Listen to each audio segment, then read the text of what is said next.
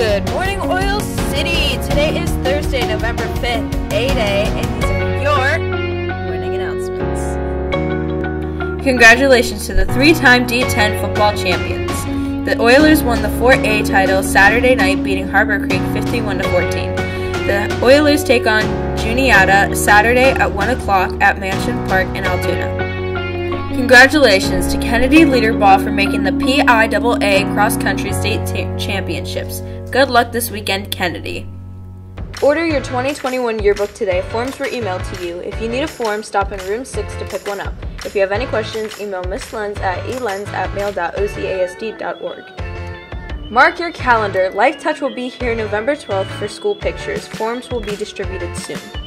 Shirts for sale. Long sleeve OC shirts are available for pre-order for $15 each. All sizes available. Checks can be written out to OCASD or cash will be accepted. Please contact Robbie Van Wormer at robertvanwormer@student.ocasd.org or stop in room 25. Senior pictures and quotes are due December 11th. Pictures must be given to or sent to Miss Lenz. We can use the photo itself, a wallet-sized print or larger, or a digital version of the photo. If you are the photographers emailing the picture, send it to elenz@mail.ocasd.org. If you are bringing the picture to school, please bring the photo or the digital version on a flash drive or disc to room 6. Remember, you do not have to spend hundreds of dollars on pictures.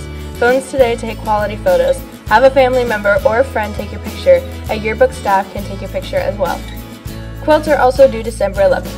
Please email your quote. Be sure to type your name and senior quote in the subject line to one of the following: elenz@mail.ocasd.org, Corinne Jolly at student.ocasd.org, Aubrey Schneider at student.ocasd.org, or Elizabeth Hubler at student.ocasd.org.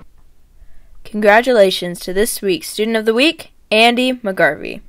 Please stand for a moment of silence.